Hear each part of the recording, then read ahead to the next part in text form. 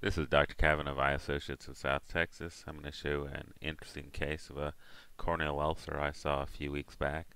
This is a patient with a contact lens related keratitis, and it was unsure initially if it was bacterial or fungal.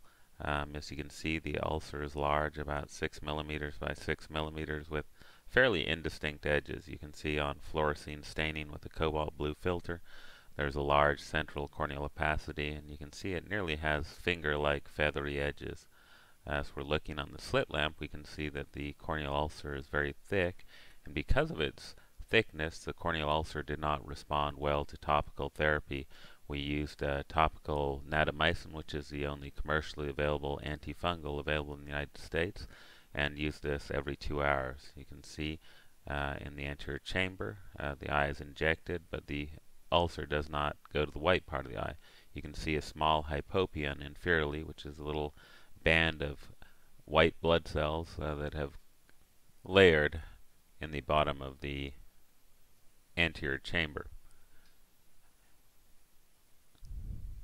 As topical therapy cannot get to the cornea, what we need to do, or the corneal infection, we need to debride the necrotic tissue. For this, we use a sterile cotton tip.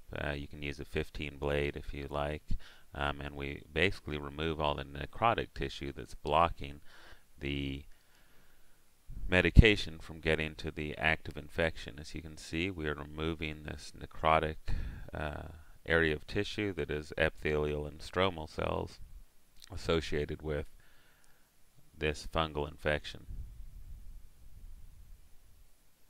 We continue to debride these cells until we get to the underlying area of active infection where the necrotic tissue does not continue to be easily removed.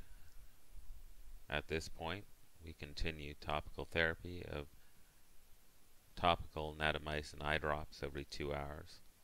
The patient returns in 2 days, and this is the appearance of his cornea. After the corneal scrape, you can see that the ulcerated or opacity centrally is much less thick. Also, the epithelial defect is starting to decrease. You'll see this when we stain with fluorescein and turn the cobalt blue filter on. You can see the area that's ulcerated is much smaller. The hypopyon, the white blood cells in the anterior chamber, have completely disappeared at the inferior part of the anterior chamber. This is a good sign.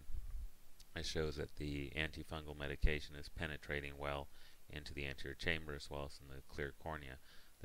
This patient still has a long way to go on his road to recovery and will likely be left with a central corneal scar that will need cornea transplant in the future. This is vitally important that patients are careful when wearing contact lenses to observe good lid hygiene. Thank you for your attention. This is Dr. Kavanagh MD Associates of South Texas.